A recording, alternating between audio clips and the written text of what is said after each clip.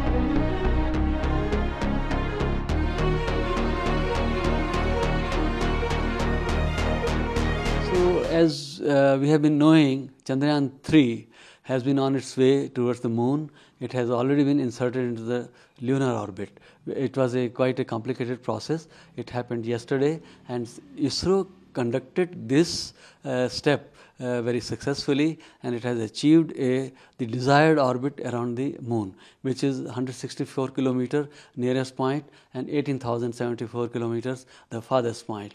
And in the few days that follow, its orbit is going to be lowered. That means its orbit is going to be circularized till we achieve about 100 kilometer by 100 kilometer orbit, which is circular.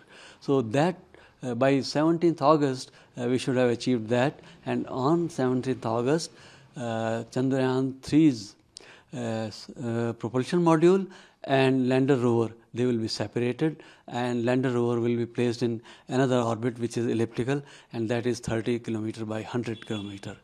Then we have to wait when the right and the opportune moment comes, and that will be on 23rd August in the evening. We will witness a soft touchdown by the lander rover. This time lander has been designed more carefully. It's stronger, and it has better sensors, and of course its controlled descent will be watched, and it has been very much perfected. So we are very much hopeful that the landing is going to be successful, and on 23rd August we are going to feel and witness that.